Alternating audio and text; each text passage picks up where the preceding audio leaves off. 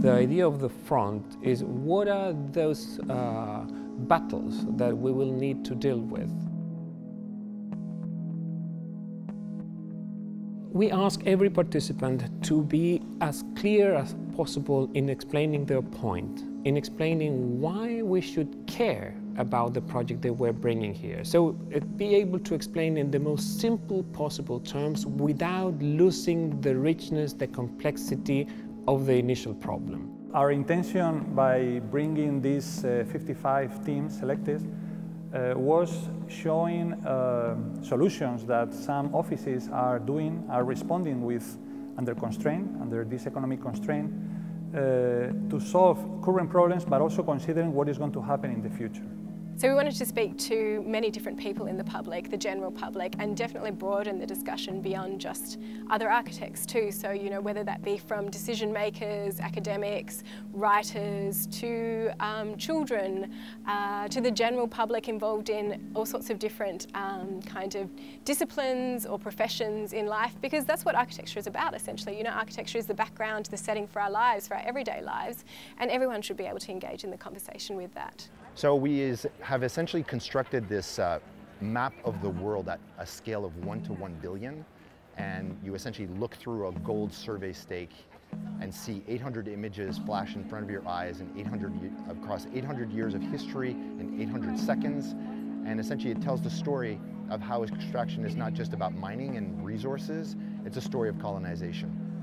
We're proposing that Canada has become a global resource empire. So we want visitors to experience space, the built space. This allows people from different backgrounds to enter the project, and everybody can read read different layers of the project depending on what they know. I think really built space, to use this for an exhibition, an architecture exhibition, is quite intuitive somehow. And we wanted to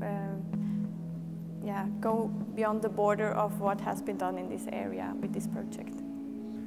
When you design through time, you don't make a judgment about your subject. So you don't have a socioeconomic class or a geographic location, or whether it's urban or rural or demographic. You really ask a basic question, what the essence of how it is to live in a place for a certain moment might be. One of the things that we're very happy is that all of the architects, one way or another, worked with the everyday and brought architecture to the everyday.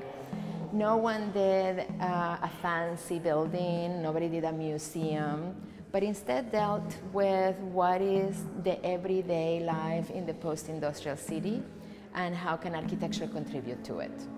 In the case of the Nordic countries, which are developed countries that are actually an example for the rest of the world, you will think that they don't have any question to solve now.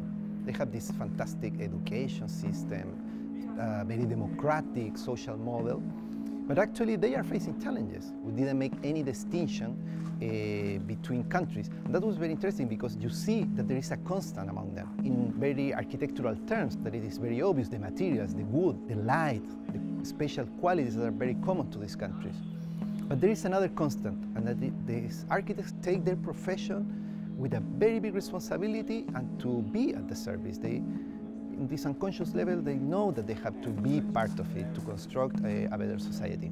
So what we do is make alternative plans that are neither completely preservationist and also do not propose to build huge hotels on the site, but open up different opportunities to be for sustainable projects both in terms of nature and in terms of economy.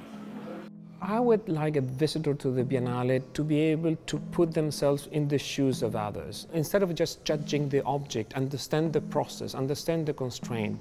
If we do that as practitioners, as decision makers, or as the public, we may have a better understanding of the complexity of the issue and also what we could expect and demand from architecture.